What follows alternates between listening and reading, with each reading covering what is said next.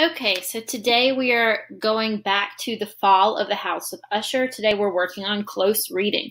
I'm going to start this video with just a review of how to use the controls on our online textbook, but the majority of this video will be filmed using the actual textbook. So I want to briefly remind you how to use the annotation tools here so that you are able to do this following along with us, even though you might be working online. So remember, we're going to open our textbook. You're going to select Interactive Student Edition. You won't see a lot of these other options at all. You're going to open it in a new window.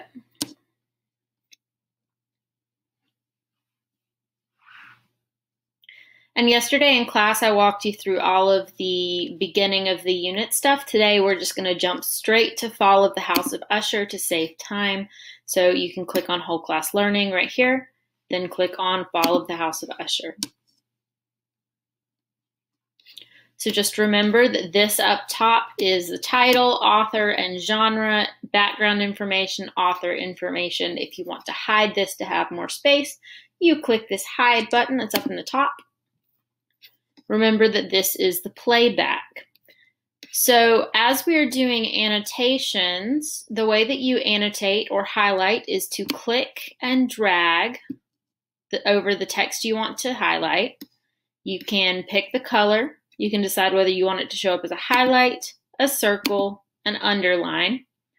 And you type your annotations right here in the box. And click Save, and it will show up right there in the text.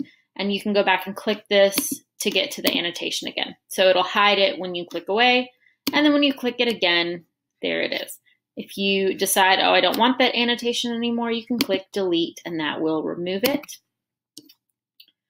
And some of the margin questions we're going to be talking about today from the textbook. To find those, you go over here to Making Meaning, and then you will click Close Read the Text.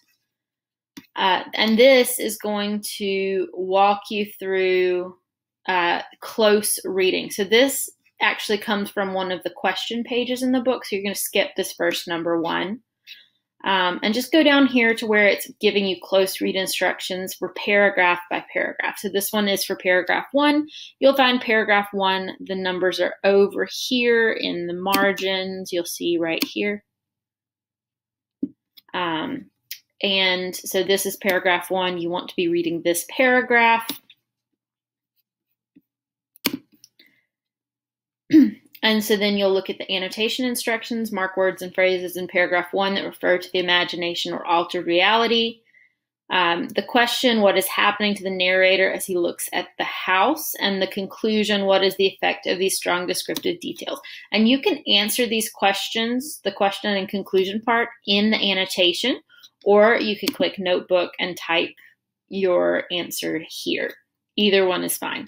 And you will just scroll through the questions here.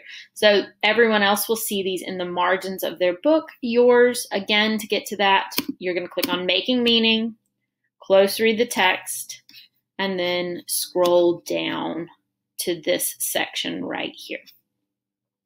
Okay, we're now going to switch over to working from the textbook. So just a reminder that if you're following along in the textbook, you're going to look for paragraph numbers, and I will try to give paragraph numbers as we go. You'll see them along the sides of the text. So you're going to want a highlighter, right? So I like to have a couple of colors, so I'm going to grab a few options here, right? And then you're going to want pen or pencil, whichever you're more comfortable with. And you just want to have those on hand. You might also find it useful to have some sticky notes on hand because sometimes you need more space than what you have in the margins, and the sticky notes help you to create more space in the textbook. Okay. So you should have read this yesterday, and I'm not going to read it aloud to you today. Instead, we are going to focus our attention on specific paragraphs, and I'm going to ask you to pause and actually do some of the work while we are here in class. So the first thing we want to look at is we want to look at paragraph 1. And for paragraph 1, we're looking at mood. You also, I forgot to mention this, you also want to have your writer's notebook nearby. And we are going to be working in the passage study section of the writer's notebook. So this is the one that looks like this. Yours is in black and white. And we're just going to turn to the first page of this section, and we're going to go ahead and title it so that we have the page set up and ready to go.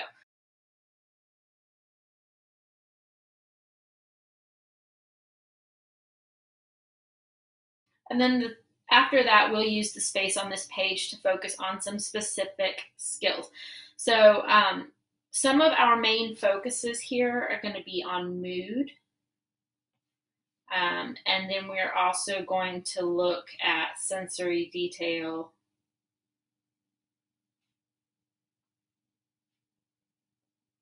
and how those work together. Okay, so just label the page and then you're going to set it aside. We'll come back to this when we are ready for it. Okay, so we're starting with looking at the first paragraph and looking for mood. So what I'd like you to do here is annotate details that describe the setting and how the narrator feels about that setting. So I'm going to use a yellow highlighter for that, right? And these are going to be setting details. I find it useful to color code and write down what color I'm using for everything because sometimes I forget from page to page what I'm doing. And so I might switch colors throughout. As long as you know what you're doing, it's fine. If you don't want to use multiple colors and just want to use one, you can do that. Just make sure you're labeling carefully. So right now we're looking at setting details. So I'm going to point out a few of the details that tell us something about the setting and the narrator's feelings about it, and then I'm going to ask you to finish throughout the paragraph. So I would point out that it is a dull, dark, and soundless day. That's a setting detail, right? It tells us what the atmosphere is like.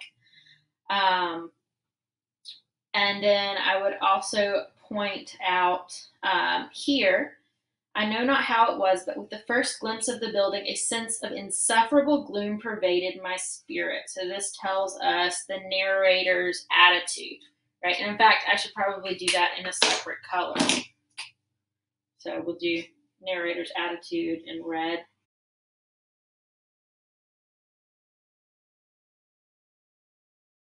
So yellow, I've highlighted the setting details. Red, I'm highlighting the narrator's feelings. What I'm going to ask you to do is pause your video now and finish the paragraph. So you're highlighting one color for setting details and another character for narrator's feelings. If you only have one color, then you could also just mark each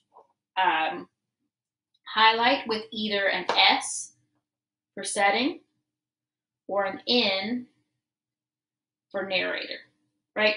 So if you don't have multiple colors, you can use abbreviations instead. So go ahead, pause your video and do this now.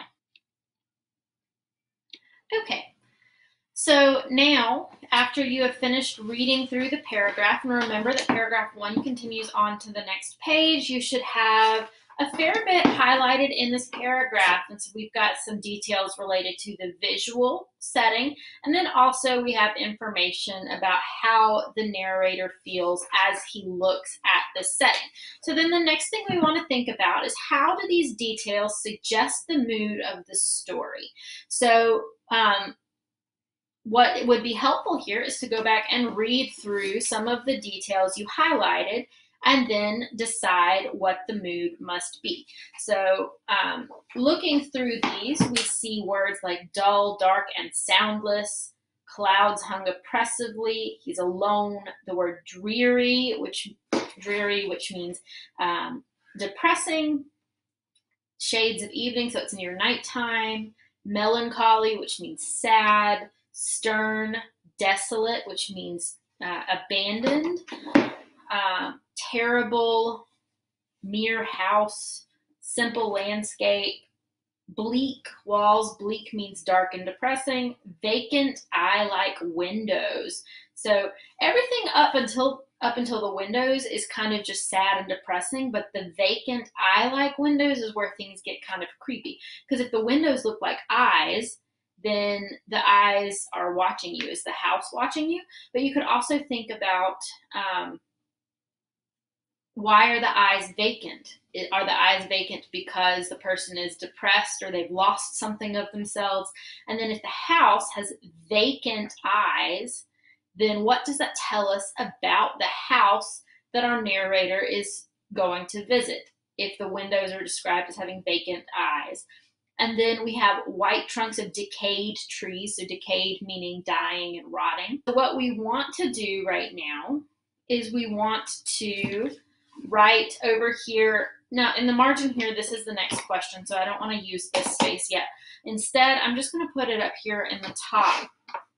So let's talk about the mood so far, based on all of those details, is depressing, a little bit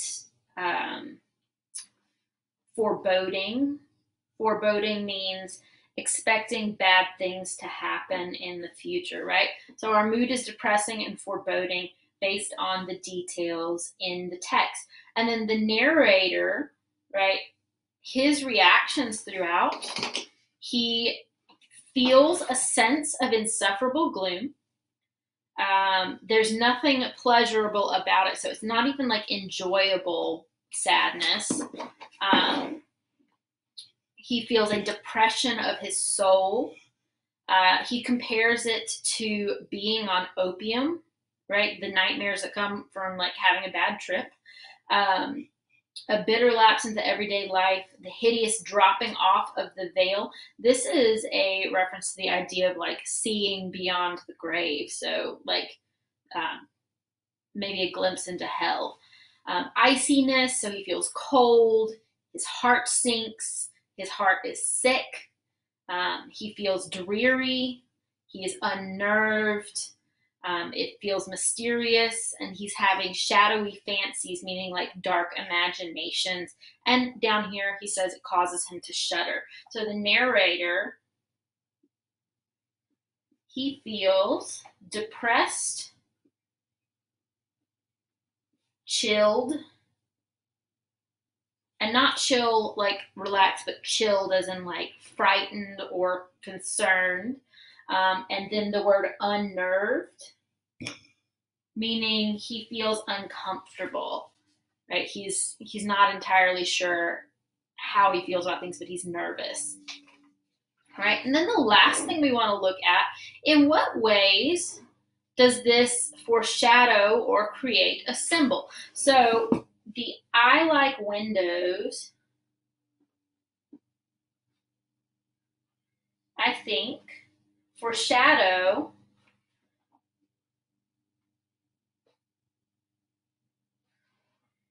a dying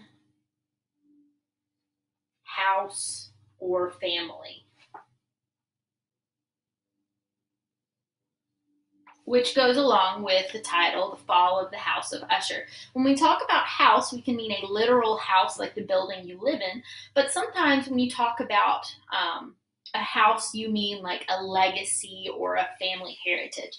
And so here, with the title, The Fall of the House of Usher, we're thinking not just about what's happening to the physical house, but what's happening to the people who belong to that house as well. Okay, so then here we are on page 14, and we're going to look at these close read questions. Anytime that you see these in the margin, it means there's something that you need to stop and do. So we've done red and yellow. I'm going to switch to blue for this just to keep things separate, right? So annotate, mark words and phrases in paragraph 1 that refer to the imagination or altered reality. And then I'm going to grab a fourth color since this has another instruction here. References to falling or sinking, right? So I'm going to skim back through this section and I'm going to look for things related to imagination and altered reality. So for example, the altered reality might be, one example might be here on the first page. I know not how it was, but with the first glimpse of the building, a sense of insufferable gloom pervaded my spirit. So when he looks at it, his reality or his emotions are altered. So I might look at this sentence right here. Okay, so that's an example of the altered reality. And then an example of falling or sinking. I might talk about this word hung oppressively low, right? So hung oppressively low in the heavens. Because if it's hanging low, then it's sinking, right? Or you might also look on this page for references to things that are falling down or leaning. So go ahead, pause your video now and finish annotating this paragraph, highlighting whatever colors you want to use for imagination or altered reality and falling or sinking. And again, if you've only got one color, you can abbreviate by using I for imagination or F for falling.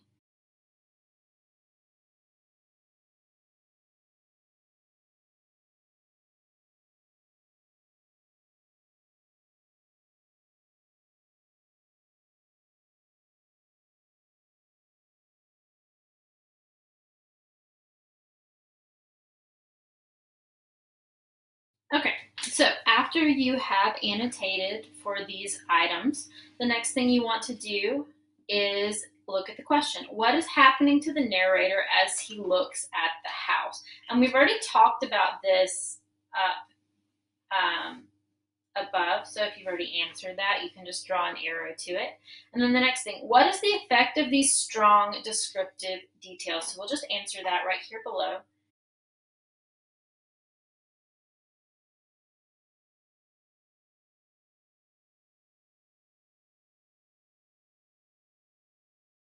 And we say death and decay because we've got references to the dead trees that are rotting. Okay, so that's what we do to annotate here. And again, you want to just follow the instructions. You can color code. It doesn't have to look pretty. At one point, I just switched to a darker color since I had overlapping things, which is totally fine. Easy enough to do that on the online textbook as well. So now we're on page 16. And we are looking at paragraph number 6. Right, paragraph 6. And I'll just outline that so it's a little darker to see. And we are looking at the sentence that begins, while the objects around me, right? So this is one really long sentence. And so here we're looking at a reading strategy, right? So this is the description of the reading strategy. The first thing we want to do is break the sentence into parts using punctuation to help us figure out where to break the sentence. And then we are going to figure out what's the main idea of the sentence and then what are all of the extra details. And here we're talking about, this is called a compound complex sentence, which means that it has two complete thoughts plus a lot of incomplete thoughts attached to it. So first, let's just look for all of the punctuation. And I'm just going to highlight, using yellow here, I'm going to highlight all of the punctuation that I see.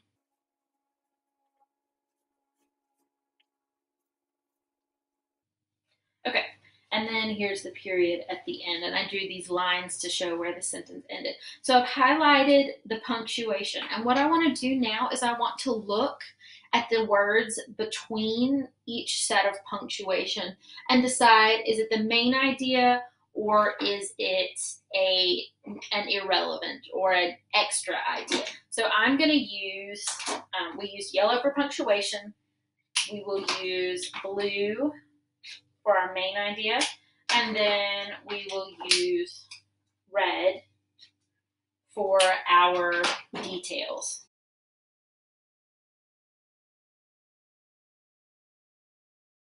So let's read through. While the objects around me. It doesn't express a complete thought, so I know it's not the main idea. Let's keep going. While the carvings of the floors, right? That's not a main idea. We'll keep going. Or, sorry, the carvings of the ceilings. The somber tapestries of the walls. That by itself is not a complete thought. The ebon blackness of the floors. Not a complete thought. And the phantasmagoric armorial trophies, which rattled as I strode. Okay, so that's not a complete idea. It does have a verb in it, so that means we're getting closer to the action, but this is not the main idea. Were but matters to which, right? So that by itself makes no sense. Or to such as which, makes no sense by itself. I had been accustomed from my infancy. Okay, so if we look at this just by itself, I had been accustomed from my infancy. This expresses a complete thought. Even though it doesn't fully make sense without all the extra details, it does at least hint at the main idea. So to be accustomed to something means to be used to it. And here when he says infancy, he means childhood. So this is familiar from childhood. Now, let's keep going. While I hesitated not to acknowledge how familiar was all this, I still wondered to find how unfamiliar were the fancies which ordinary images were stirring up. So this is another main idea, right? So our two main ideas in this sentence is that the actual surroundings are familiar from his childhood, but they feel unfamiliar. So having that in mind, then we want to look at what the rest of this sentence is. So in this first part of the sentence, he is listing things, right? Objects around me. And when we use hyphens like this is called an em dash. An em dash just means it's two of the hyphens side by side. And they come in pairs usually, right? You see there's another one down here.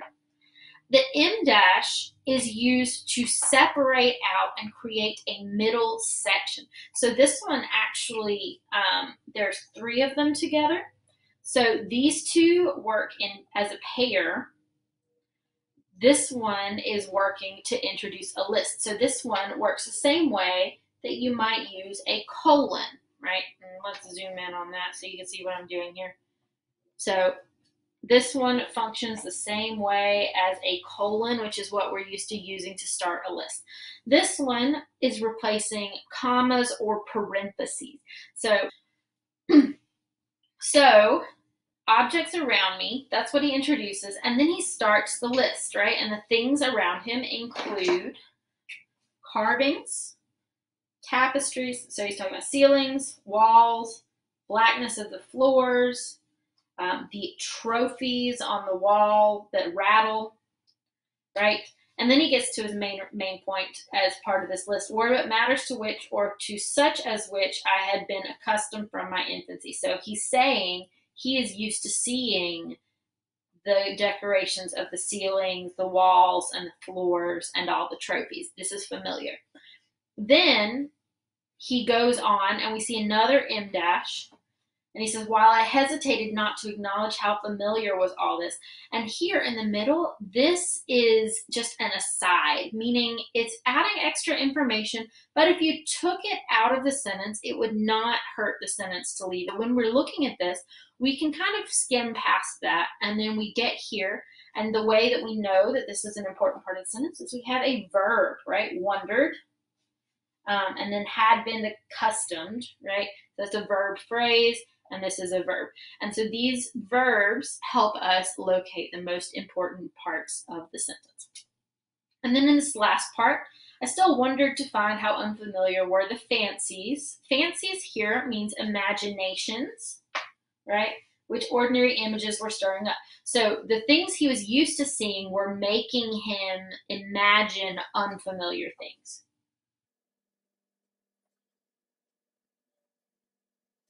So this is how we break down a long, complicated sentence.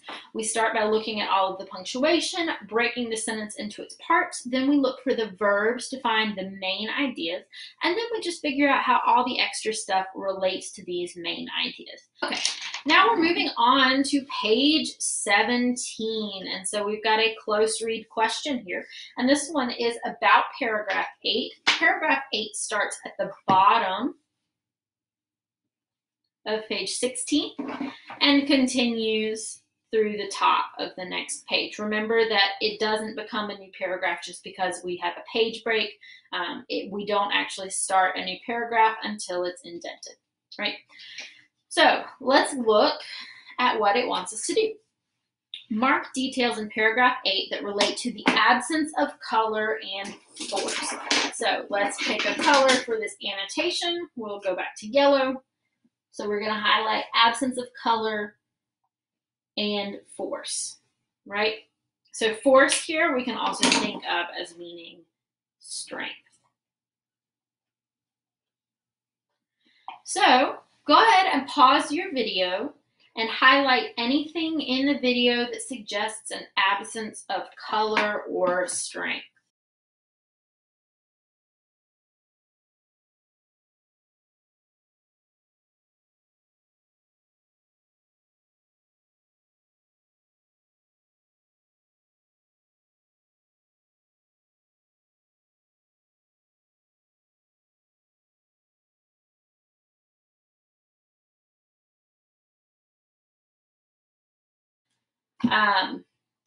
The word wan, which means pale.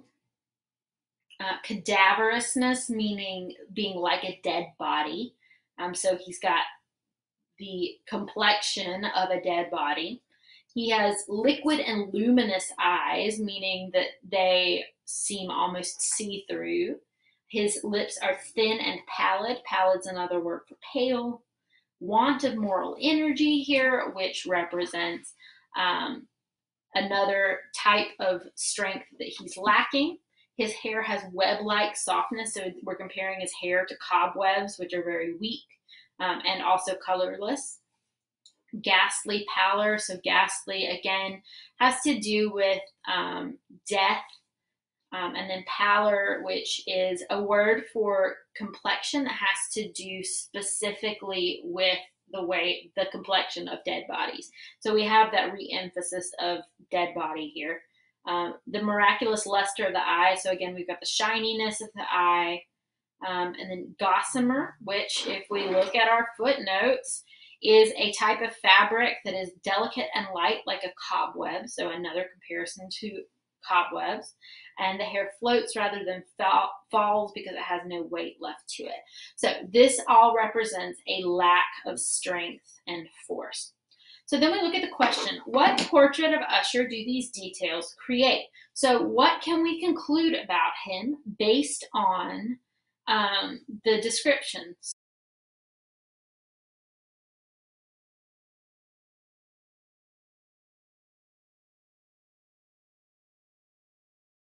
And you can put this in your own words. You don't have to say it the exact same way that I do. If the word corpse is unfamiliar to you, maybe you write dead body instead, right? Use the words that are most familiar to you so that your notes are helpful to you. And then the next part we want to look at, conclude. What does this portrayal of Usher help the reader understand?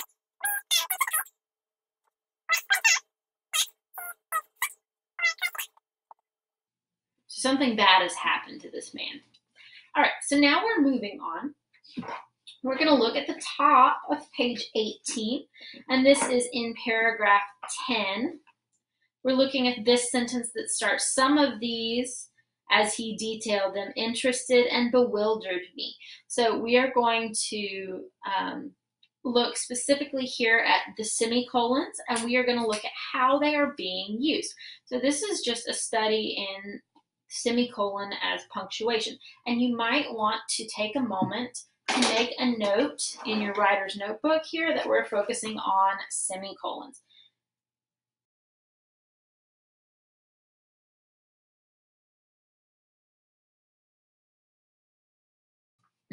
and we're looking at how semicolons are used in the sentence. So first, let's identify the semicolons. And when we talk about semicolons, we mean this symbol. It's the dot over the comma, right? And it has a very specific function. This is special punctuation. If you know how to use a semicolon properly, you get major brownie points with college professors. All right, so first we're gonna identify all of our semicolons in this sentence. And I'm gonna go back to yellow for identifying punctuation.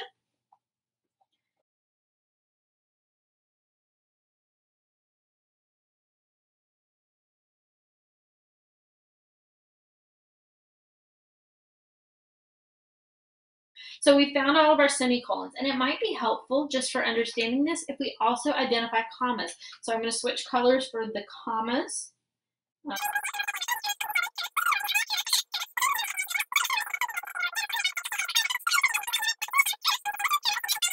So we see we actually have more semicolons than commas in these two sentences. So the main thing that we want to do is we want to see how is the semicolon being used in this sentence, right? So look at what comes before the semicolon and what comes after it in this first sentence. So before the semicolon, some of these, as he detailed them, interested and bewildered me. By itself, that is a complete thought. So we could put a period here instead, right? We don't have to use a semicolon. We could put a period here, but the semicolon then leads into the next part of the sentence. Although, comma, perhaps, comma, the terms and the general manner of the narration had their way. So this part of the sentence does not stand by itself, because if you start the sentence with although, it means it has to be attached to something else. So this semicolon is connecting the complete thought at the beginning of the sentence with the incomplete but almost complete thought on the second half of the sentence. So this is part 1 and part 2 of the sentence. Complete thought starts here. Incomplete thought starts here, and it needs to be linked to something else. So if you start a sentence with although, or if you start part of a sentence with although, it means that you have to link back to something else because you're talking about a contradiction.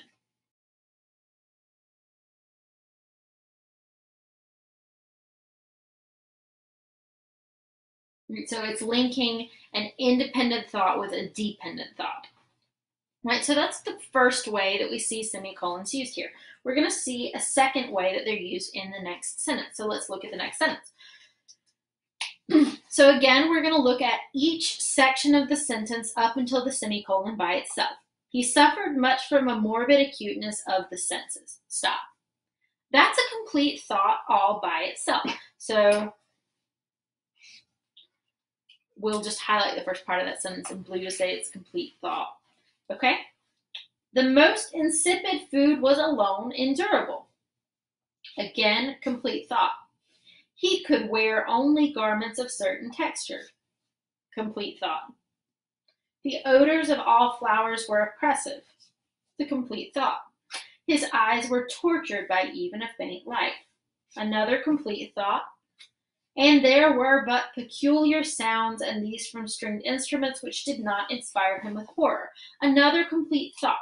But we have this word here that's doing something important. We have and. And is what we call a coordinating conjunction, which means that it links things that have equal value. So I'm just going to make a side note over here.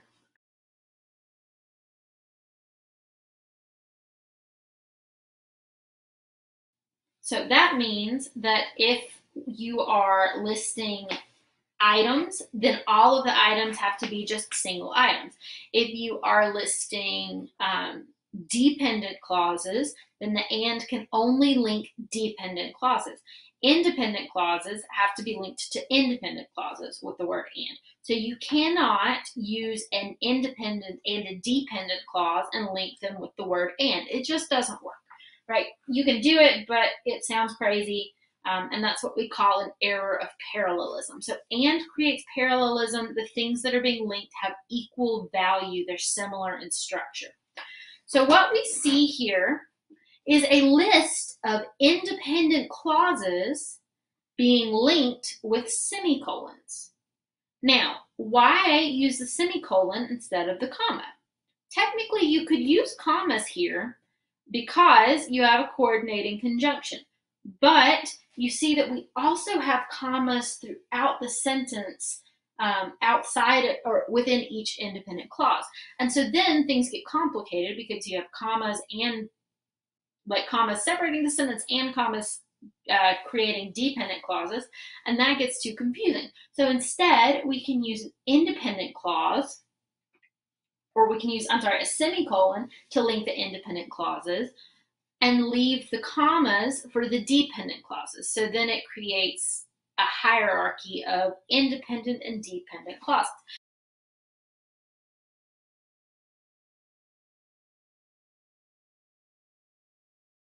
Now, why would you do this instead of just separating it and using periods?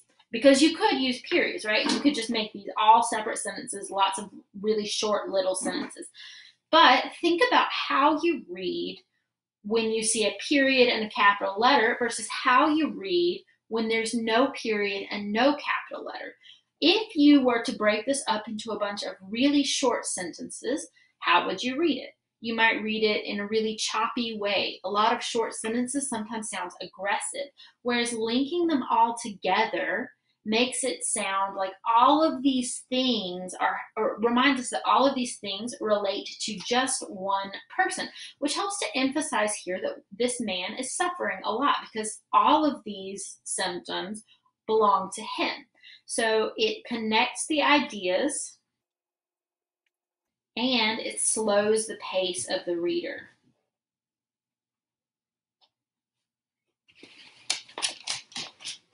So these are the ways that we can use semicolons when we are writing a long sentence. So we can use it to connect a complete thought with an incomplete thought, or we can use it to connect a lot of complete thoughts to slow down the reading pace and to connect the ideas to make it clear that they're all related to each other. So this is an example and an explanation of how we use semicolons. And this, because this is in the passage study section of our notebook, right? Now we know that if we want to go back and see an example of semicolons being used, we just have to go to paragraph 10 of Follow the House of Usher, and I'll go ahead and add a page number just to make that easier. It's textbook page 18. So I know where to find this information again if I want it. So here we see another close read in the margins. It wants you to annotate in the first two sentences of paragraph 13. So we're looking at paragraph 13. That is right here. This is on page 19 of your textbook. If you're on the online, find paragraph 13 in text. And it's asking us to mark sections that are set off by dashes or parentheses. So we are looking for dashes and we are looking for parentheses. And we're only looking at the first two sentences. So let's go ahead and pause and identify the dashes or parentheses.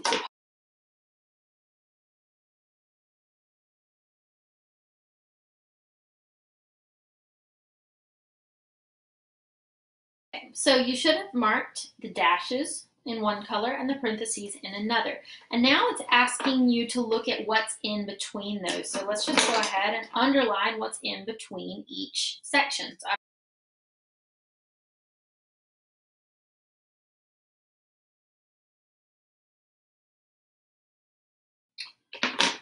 okay, so this is another thing I want you to add to the passage study section of your text or of your writer's notebook, because this is another grammar strategy that you can use in your own writing. So let's talk about M dashes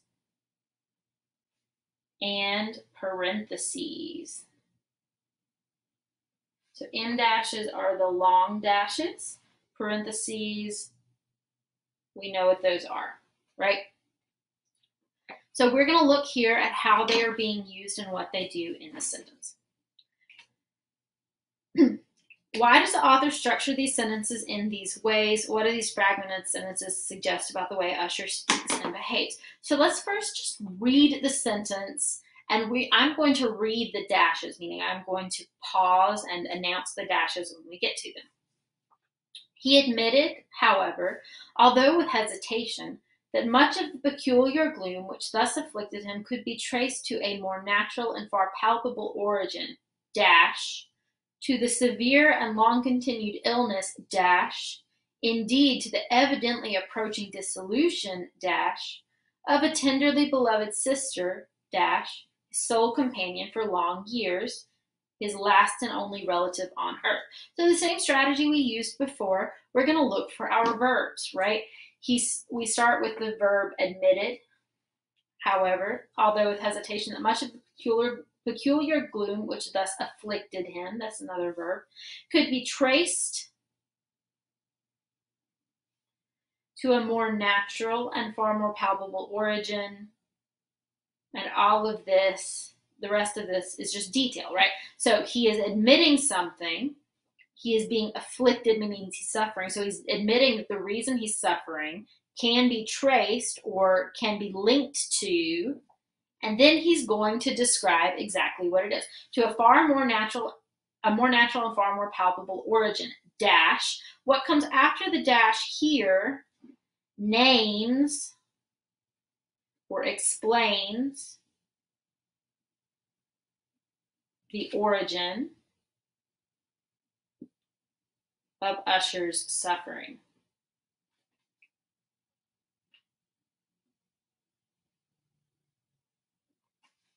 Right? So that's what the first break does. To the severe and long continued illness, indeed to the evidently approaching dissolution, right? So this gives more specific than the previous phrase. Right? So here the word dissolution means the ending or downfall of a tenderly beloved sister. So to the severe and long continued illness of a tenderly beloved sister. So what does this tell us? His sister is sick. His sole companion for long years, his last and only relative on earth. So this last part that comes after the in dash tells us why it is so particularly sad that his sister is dying. And it's because she's the only family he has left, right? So the in dashes introduce extra information that adds to the intensity of the sentence, but it's not information that you have to understand the sentence. So in our writer's notebook, we're going to talk here about in dashes, and we are again in paragraph 13.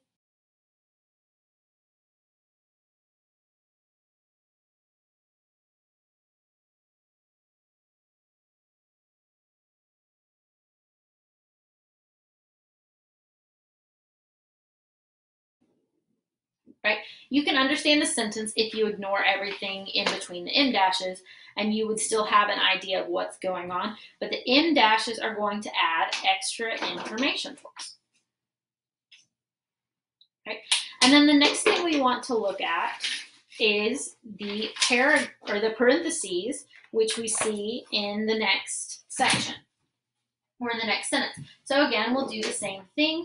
We're going to identify what's going on in these parentheses. So we'll start at the beginning of the sentence. Quote, her decease, he said, with a bitterness which I can never forget, would leave him, parentheses, him, the hopeless and the frail, the last of the ancient race of the Ushers.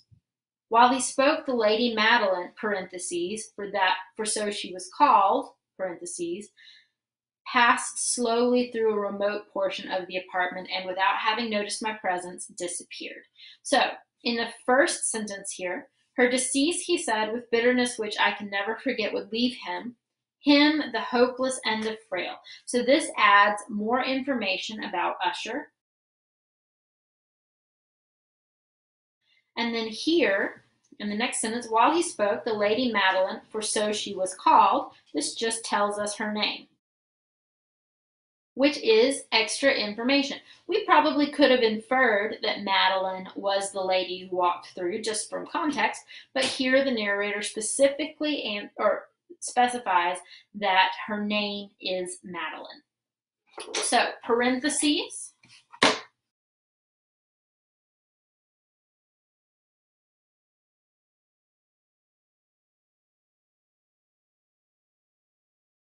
Essentially, it does the same thing that the M dash is doing. So we see that these two are working the same way. So sometimes when you come across M dashes, just think of them the same way that you would think of parentheses. They work the same way, but not always. Sometimes M dashes do other things. M dashes can function as commas, they can function as semicolons, they have a lot of other options as well. Okay, so now that we have annotated for this paragraph, we want to answer the question and draw a conclusion. So the question is, why does the author structure these sentences this way? So what kind of effect is created by adding all of these extra asides and information that interrupts the flow of the thought?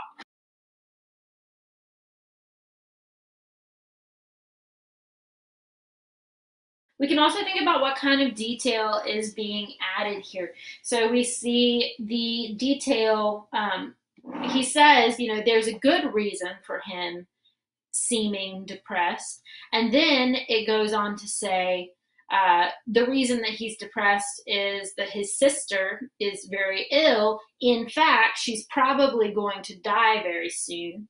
And then we hear him speak out loud. And when he talks about himself, he calls himself hopeless and frail. So he actually comes across as a little bit dramatic.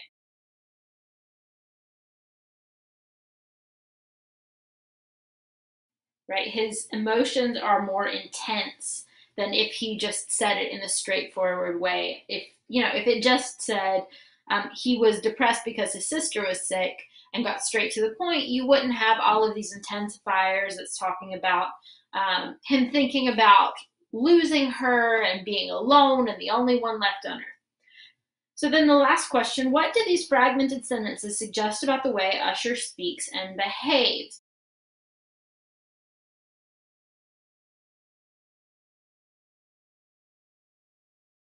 Right? Because he is struggling to stay on topic and to get to the point. He has lots of asides and rabbit trails in his speaking. And so all of this suggests that his thoughts are sort of jumbled up and that he's having a hard time focusing, but also that he's emotionally kind of dramatic. We're going to go ahead and look at paragraph 19, which is on page 21. It's the start of this poem.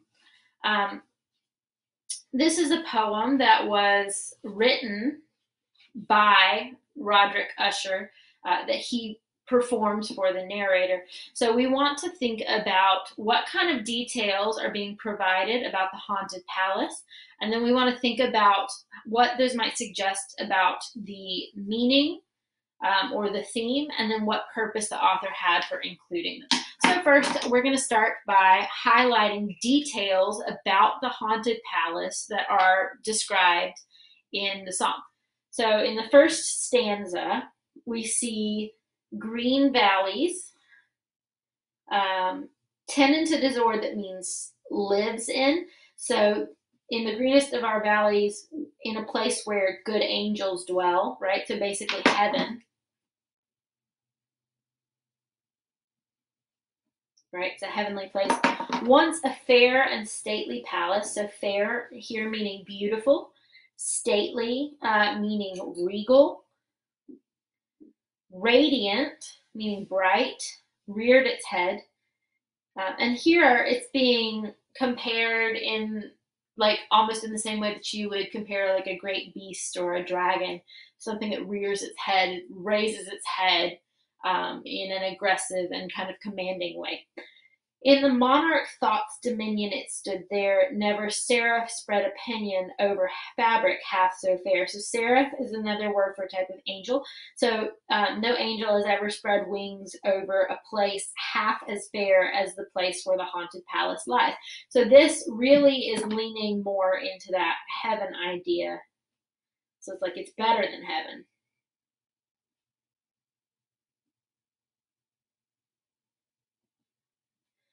Okay, so then I'm going to encourage you to pause the video now and continue looking in the remaining stanzas for details about the haunted palace.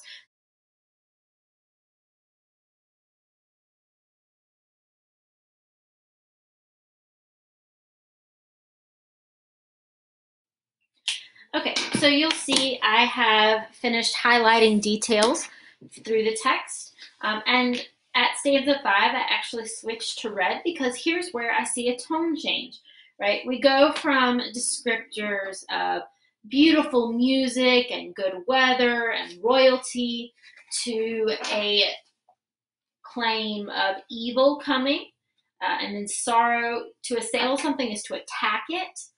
And then essentially the story here is that the king of the beautiful palace has died. And then in the last stanza, we see, and travelers now within that valley through the red litten windows. So red litten means red lighted windows. So if we've got red light, it makes us think of the idea of hell or fire. A discordant melody, discordant means out of tune or ugly. Ghastly river, ghastly here means blood, so a river of blood through the pale door. A hideous throng rush out forever and laugh but smile no more. So it's laughter without a smile, so it's not happy laughter,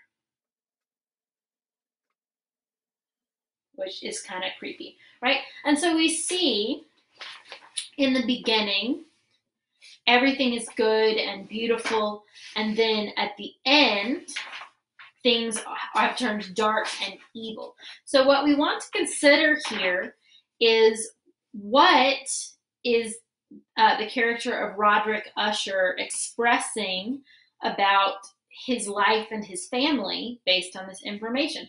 So in the past, things were good, golden, beautiful. And then in the present, things are evil, dark, gloomy, or ugly. So he is thinking about and contrasting the good old days to what's going on now. And then we can think about how is this symbolic? So we might ask ourselves that question, what does this symbolize about Roderick's family? So the Usher family is dying out, right? The world is no longer good for them. It also suggests this idea that nothing good stays good forever, right? All good things eventually come to an end. And so here we've got someone who comes from this very privileged and beautiful and regal line, and we see them descending into death and decay and being obsessed with the past, but the present is terrible for them. And so we see this as a symbol of the family dying out, and losing some of their power and prominence that they are used to having. Right, so this is an example of how an author can use a story as a symbol. And when we talk about symbolic stories, the word for that is an allegory. Right, so a symbol is just one thing that stands for something else. But if the symbol is a whole story, then the word for that is allegory. And some famous examples of allegory include The Wizard of Oz, which is an allegory for the political movement of populism. You could talk about Animal Farm, in which the author writes a story about farm animals, but actually he is talking about communism. And then more modernly, you can even look at the Hunger Games as an allegory for the media and like a criticism of capitalism. So you can see several stories in which the whole story becomes a symbol for some big abstract concept, and we call that an allegory. So this poem is an example of an allegory. Okay, now we're on page 22, and we're looking at paragraph 25, right? So this is 25, and here we want to annotate characterization of Usher and the narrator's opinion of him. So we will do characterization in red, and we will do the narrator's opinion in blue. So pause the video now, and I want you to identify characterization. And just as a definition, characterization is descriptions of the character. So things that tell us what the character is like.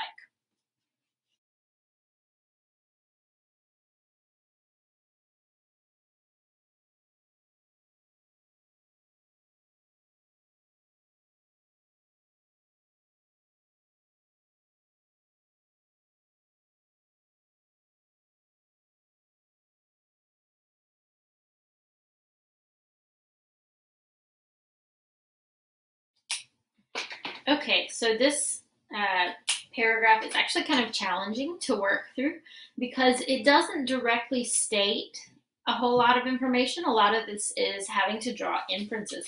So I am going to walk you through some of my thinking on this, and then I encourage you to add other ideas that you may have noticed that I missed. And just because I read this before does not mean that I know everything about it. In fact, students often point out things to me that I don't see the first time.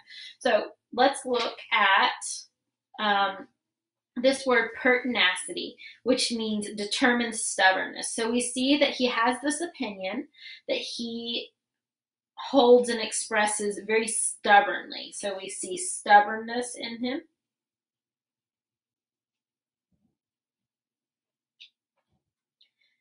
Right? And so that is an example of his character, that when he believes something, he is unwilling to change his mind. This opinion in its general form was that of the sentience of all vegetable things, but in his disordered fancy, so disordered here actually is a comment from the narrator. So here it's suggesting that he's not in his right mind.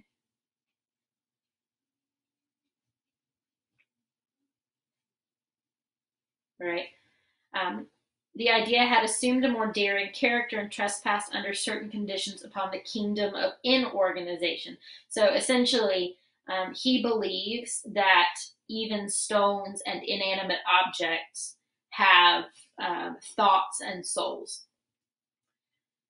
The narrator goes on to say, I lack words to express the full extent or the earnest abandon of his persuasion. The belief, however, was connected, as I previously hinted, with the gray stones of the home of his forefathers.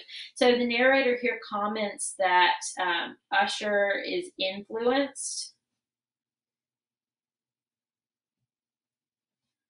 by his physical surroundings. So then it goes on to describe the reasons that Usher believes that the stones around him have like thoughts and spirits. And then he goes on here to talk about the water of the lake. He says, its evidence, the evidence of the sentience was to be seen, he said. And the narrator adds, and here I started as he spoke. So started here means startled. So the narrator is startled by what Usher is saying. So it was to be seen, he said, in the gradual yet certain condensation of an atmosphere of their own about the waters and the walls. The result was discoverable, he added, in that silent yet importunate and terrible influence which for centuries had molded the destinies of his family. So importunate means unfortunate.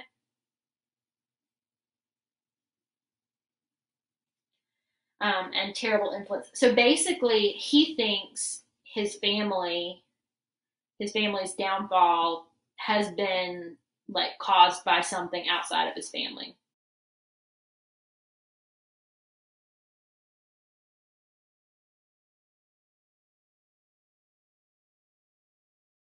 Now, based on this belief, we can make some judgments and some inferences about him. So he believes that his family going from being rich and powerful to dying out slowly and losing their power in the world is caused by some kind of evil outside of his family. Um, he doesn't see it as something caused by their own actions or their relationships. And we're going to see throughout the rest of this story, there are some specific behaviors and attitudes that his family has as a custom, like as their heritage, that actually do contribute to their downfall. But he sees it as something caused by something outside of himself. And so it's almost like he cannot take responsibility for the mistakes of himself and his ancestors. He instead needs to blame it on the world. And then the narrator says, such opinions need no comment, and I will make none. So the narrator basically just says, I'm not going to tell you what I think about that, which means we can infer what he really thinks. If he, what does he truly think if he thinks no one needs to say what they think about that because we all agree? It suggests that the narrator probably thinks it's crazy.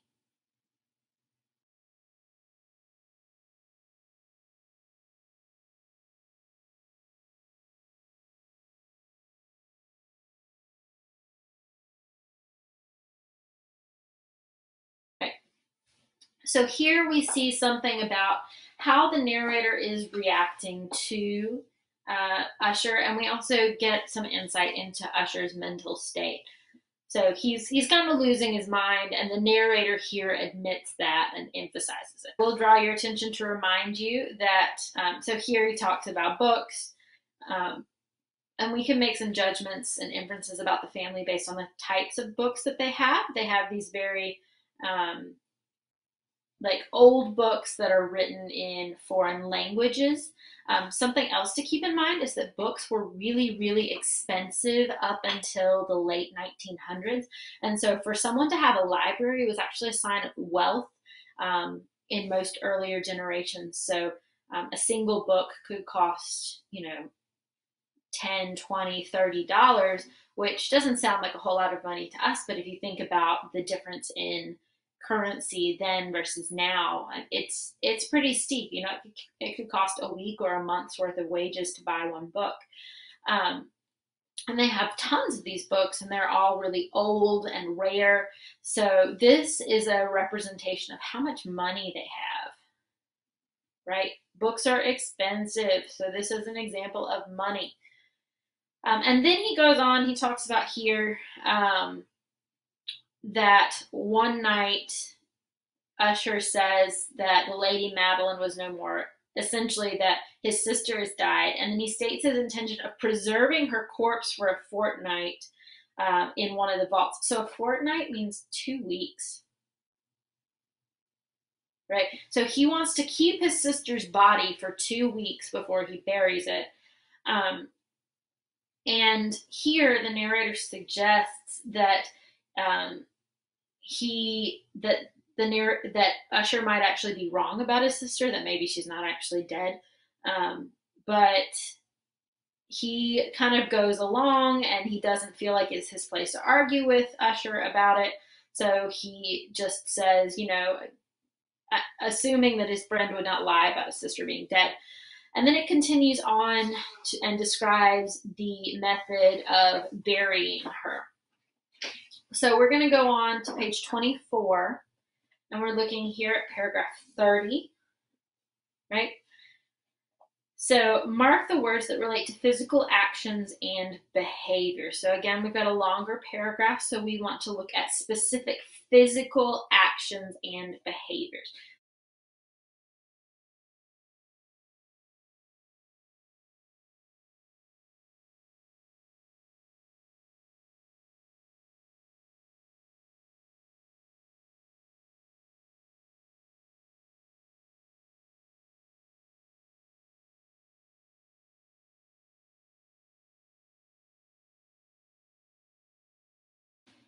Okay, so here I have looked specifically at descriptions of Usher roaming from room to room. His voice shakes when he speaks, as if he's afraid. He spends time staring off into space for hours. He seems to be listening to an imaginary sound. And then we shift to a different type of action and behavior. The narrator becomes terrified and feels infected by his terror, so that he himself begins to give in to Usher's superstitions. Now, there are some clues in here that we can start looking at to see what this shows us about his mental state and emotions, right? So he is wandering around, objectless, meaning there's no point to what he's doing. He's just kind of wandering around pointlessly, but he's moving very quickly and his steps are uneven. So that suggests that he is restless. We also see that his voice shakes, so he is terrified. We see that he stares off into space, so he seems distracted. He's hearing things.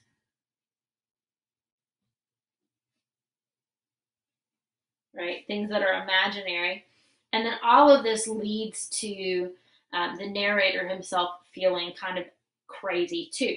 So all of this suggests that he is going insane. Or we could think that maybe he is literally being haunted, or that this is just grief. Right? So what is the effect of these descriptive details? It all leads us to question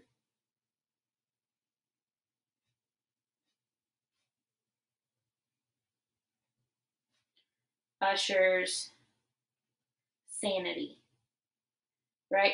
Now, and why is it important that we're questioning Usher's sanity? Because Usher's the one who told us his sister is dead, right? But now he's standing there staring off into space, listening for a noise that no one else can hear. And previously, the narrator describes him as a hypochondriac being a person who thinks that they are sick even when they are not. And so this clue, plus the fact that we're now having to question his sanity, and we build in the fact here that the narrator has never seen the body of the dead sister, right? It's already in the coffin. So the narrator helps to carry the coffin, but he doesn't actually see the body. And so there are these clues being built in that start to suggest that things are not as they seem. You can also check out some clues here in paragraph 29, right? If we want to look at clues about the sister.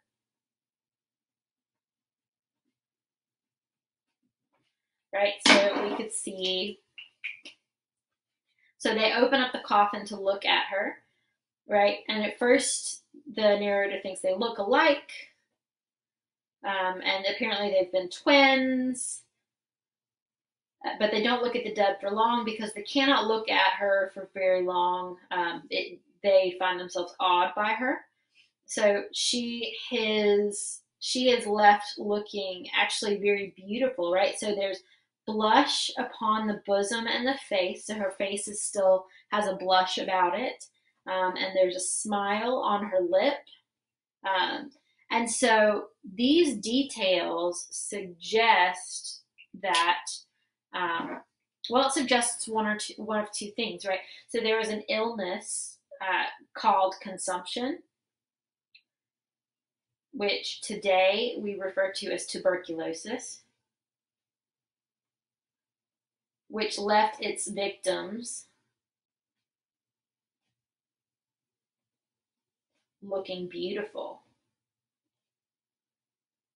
Right, so they would die with rosy cheeks and like a blush about their lips, which was actually caused by ruptured blood vessels from intense coughing. So this was a really common illness during this time. And so this description might suggest that she died of tuberculosis, which was that was the kind of illness that did kill people at this time. It was not something people recovered from. Today we have ways of treating it. Back then they didn't really have a good way of treating it. And so this did kill most people. But it could also suggest that she might be alive, right? They don't get close enough to check for breath or a pulse, and they didn't have modern medical knowledge that would do a really good job of explaining or letting them verify this sort of thing.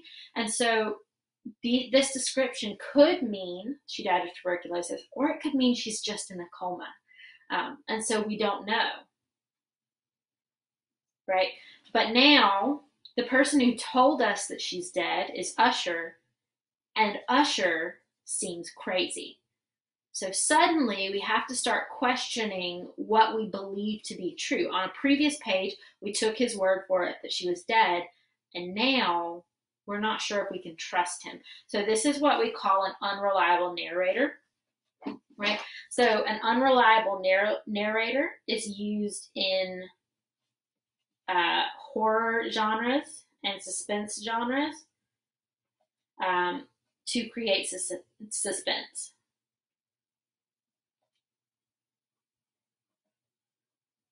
Because if the person telling you the story is not someone you can trust to tell you the truth, then suddenly there's this uncertainty in the reader of what is or is not true. And so when we take the word of a character who is not reliable, we suddenly have to question, and there's this suspense because you know you're going to find out in the end whether it was true or not.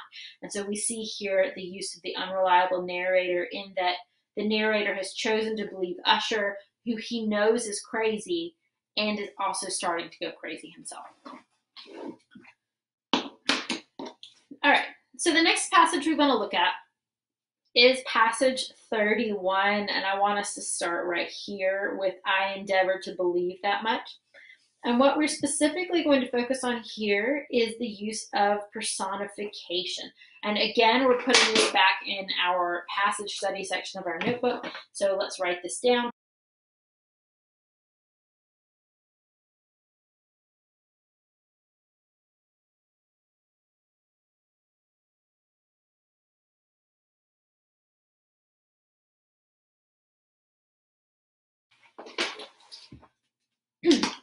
Okay, so let's look at the personification in the passage. We're just going to look through paragraph 31 and identify personification. So let's do personification in blue.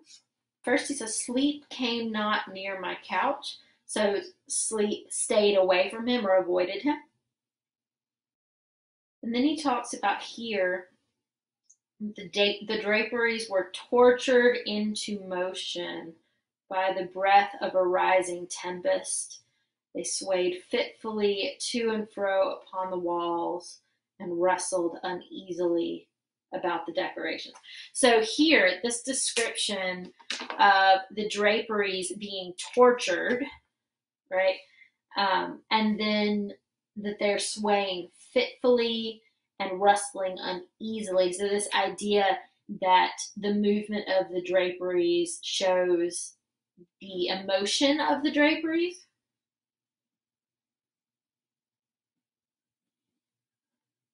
And draperies here means curtains.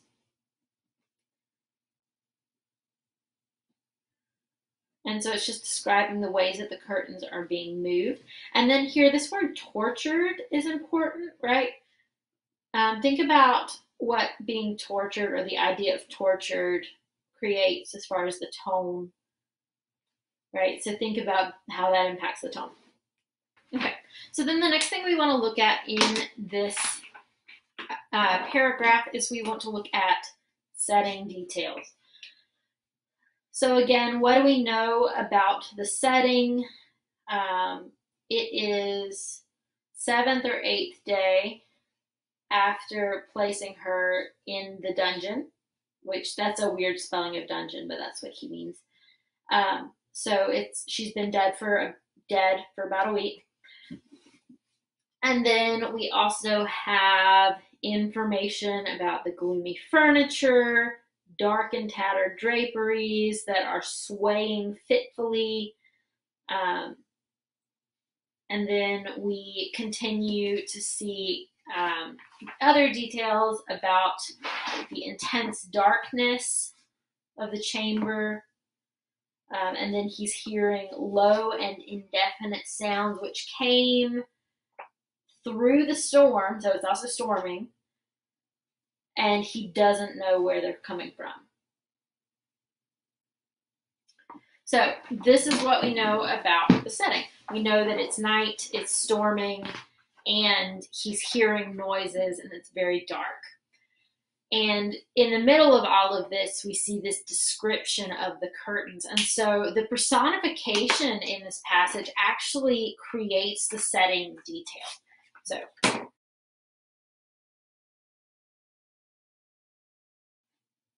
and then we want to think about how it impacts the mood, right? So describing the curtains as restless and tortured creates a darker mood.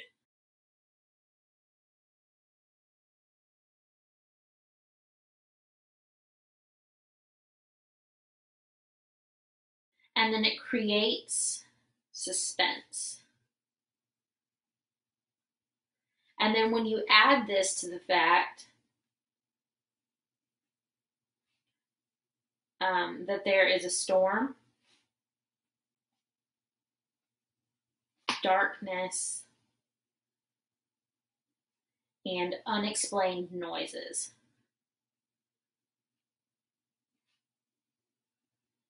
Now, we want to think about this is, about a week after the lady has been put in a dungeon and they think she's dead, but all of a sudden it's dark, it's stormy, he's hearing weird noises, he doesn't know what's going on, and this is building suspense to the climax of the story.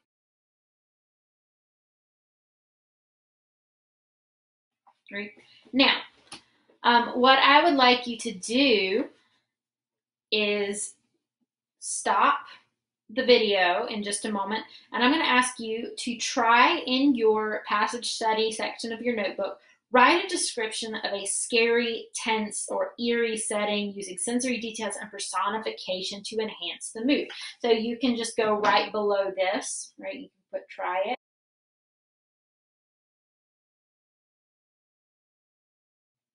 And some possible options, you can think about a haunted house or a graveyard or really any scary situation you could think of. Pick from movies or books or just whatever you would personally see as scary or suspenseful. And I want you to write it using sensory detail and personification.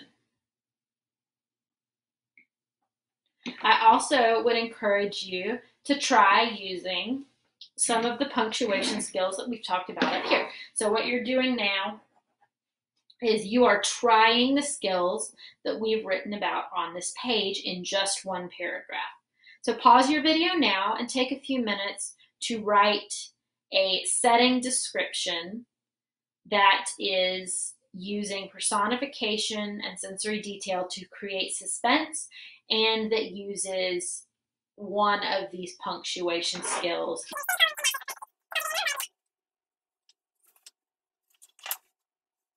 Okay, so I'm going to ask you guys to actually submit your sample paragraph on Canvas. So just hold on to that, set it aside for now, but you're going to come back to it and you're going to submit what you wrote on Canvas for me to read. Moving on to look at page 27. We're looking at paragraph 34 for those of you following along online. And in this, it wants us to mark words and phrases that suggest extremes, right? Whether of emotion, action, or size. So any kind of extreme version of whatever's being talked about. So for example, in the first sentence, the impetuous fury, right? Impetuous and fury are both really strong words. Impetuous means like defiant or impulsive, and fury is extreme anger, right? So we might just make a note. So the gust of wind is extremely angry. So go ahead and pause the video now and find the rest of your extremes in this paragraph. Okay, so this is what I have identified in this paragraph. We have the impetuous fury of the wind that lifted them from their feet. So the wind was so strong it almost blew them off their feet. Wildly singular. Here, the word singular means out of the ordinary or unique, right? So like very, very different. So wildly singular in its terror and its beauty. So the night is the most terrifying and beautiful night that he has ever seen. Here we talk about violent alterations in the direction of the wind. So violent suggests extreme, and then alterations meaning change. So extreme changes in the wind's direction. Exceeding means especially or intense. Density of the clouds. The clouds hang so low that they are pressing upon the turrets of the house, so the clouds seem heavy. Lifelike velocity. Velocity has to do with speed. And then this word here, careering, it doesn't actually have anything to do with the word career as we think about it, like with jobs, but it's a word that means moving wildly, right? So you might hear it used to say like the cart went careering around the track, almost tipping over. It's that idea that moving in a very wild and out of control kind of way. No glimpse of the moon or stars, so it's dark. Huge masses of agitated vapor. So again, this is an extreme in size. And then agitated meaning moving quickly or very restless. So the question, what is noteworthy about this storm? And so we can talk about the storm is unusually violent.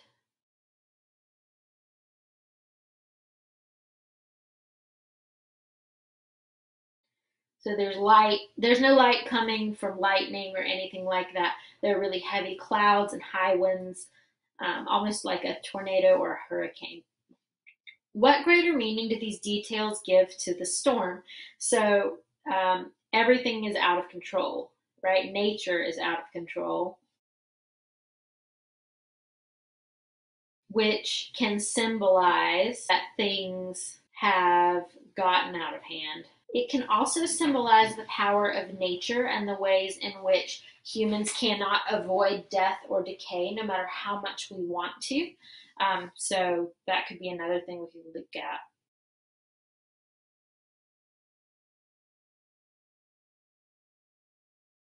So then he goes on and convinces Usher to close up the tomb or close the blinds. Let's go back to bed. I'll read to you.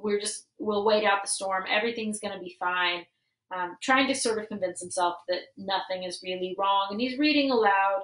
And he has just gotten to the part of the story where the hero has reached a crucial decision, and he's reading aloud, and then he gets interrupted as he's reading by a strange noise. But he tries to ignore it, and he keeps reading, and he keeps reading.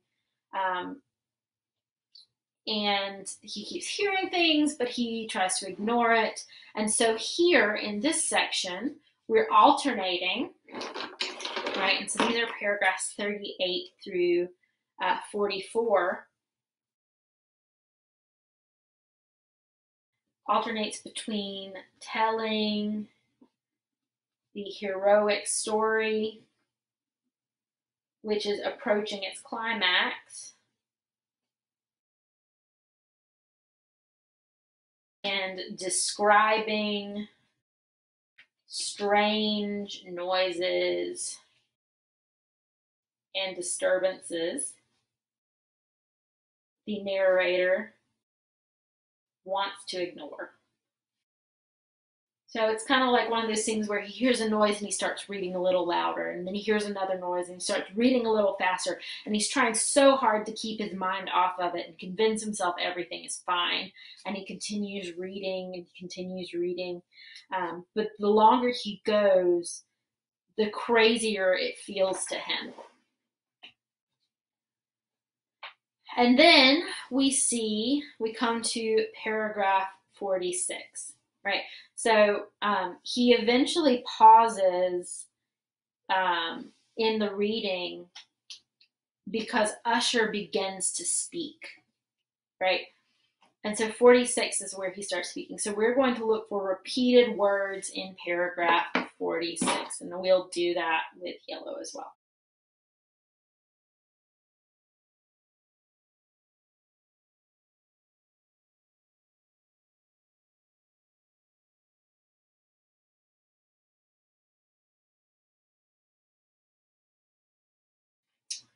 Okay, so at this point, if you have looked for repetition, you've seen repetition of the word hear and the past tense of it, which is heard throughout. You've also seen the word many repeated several times. The phrase, I dared not, and he says that several times. I dared not, I dared not, I dared not speak. I dared not speak. And then we have this repeated structure of will she not be here anon? Is she not hurrying? Have I not heard her footsteps? So that reference of not, and then the emphasis of she and her, and then finally the repetition of the word madman. So why do these words merit being repeated? Merit means like what's the value of it? So the repetition, we want to think about what the effect of these words is. The repetition emphasizes Usher's horror at the truth. We also emphasize here, not hear it. Yes, I hear it and have heard it long, long, long, many minutes, many hours, many days have I heard it, yet I dared not. Oh, pity me, miserable wretch that I am. I dared not speak. We have put her living in the tomb. Said I not that my senses were acute? I now tell you that I heard her first feeble movements in a hollow coffin. I heard them many, many days ago, yet I dared not speak. And so by repeating, I heard it long ago, many minutes, we know that Usher has known she was alive for days, and he did nothing. Right? He figured out days ago that he had buried his sister alive, and he knew she was still alive because he could hear her, but he did not speak up. And so this creates the horror of the situation, right? And then the fact that he knows that he left her there makes it even more scary, this idea that she is coming. Because how would she feel? How would anyone feel if their brother locked them in a coffin, right? So he is afraid of her and what she will do. So the effect of these repeated words is that it emphasizes the horror of the situation and creates fear. Okay, and this paragraph, the way it ends is actually fantastic because after he does all of this repetition, madman, here he sprang furiously to his feet and shrieked out his syllables as if in the effort he were going to give up his soul. Madman, I tell you that she now stands without the door. And we have to ask, who is the madman? Is it Usher or is it the narrator? Why didn't Usher go and free his sister? Was he afraid that the narrator would think he was crazy? Was it because the narrator kept telling him that he was hearing things that it wasn't real? Or is the madman Usher? Or maybe it's both. But when he starts yelling madman, to whom is he speaking? But he now believes she's going to stand without the door, meaning she's standing just outside of the door. And then we have our last two paragraphs, which I will read aloud so that we can discuss the conclusion. As if in the superhuman energy of his utterance there had been found the potency of a spell, the huge antique panels to which the speaker pointed threw slowly back upon the instant their ponderous and ebony jaws. It was the work of the rushing gust, but then without those doors there did stand the lofty and enshrouded figure of the Lady Madeline of Usher. There was blood upon her white robes and the evidence of some bitter struggle upon every portion of her emaciated frame. For a moment she remained trembling and reeling to and fro upon the threshold. Then, with a low, moaning cry, fell heavily inward upon the person of her brother, and in her violent and now final death agonies, bore him to the floor a corpse, and a victim to the terrors he had anticipated. So the door swings open, and there is standing Lady Madeline. And she's covered in blood, and she is emaciated because she's been starving for a week in the coffin. And she falls forward against her brother, and she drops dead, and he drops dead of fear. So she dies of having been locked in a coffin, and he dies of his fear when she reappears. From that chamber and from that mansion I fled aghast, so he runs away. The storm was still abroad in all its wrath as I found myself crossing the old causeway. Suddenly there shot along the path a wild light, and I turned to see whence a gleam so unusual could have issued, for the vast house and its shadows were alone behind me. The radiance was that of the full setting and blood-red moon, which now shone vividly through that once barely discernible fissure, of which I have before spoken as extending from the roof of the building in a zigzag direction to the base. While I gazed, this fissure rapidly widened. There came a fierce breath of the whirlwind. The entire orb of the satellite burst at once upon my sight. My brain reeled as I saw the mighty walls rushing asunder. There was a long, tumultuous shouting sound like the voice of 1,000 waters, and the deep and dank tarn at my feet closed sullenly and silently over the fragments of the House of Usher. So in the end, the narrator runs in terror from the house, and when he gets farther away down the path, he hears a crash, and he turns and looks, and the house has crumbled into pieces and fallen into the lake. And that is the fall of the House of Usher. So the last thing I want us to think about here is the conclusion, right?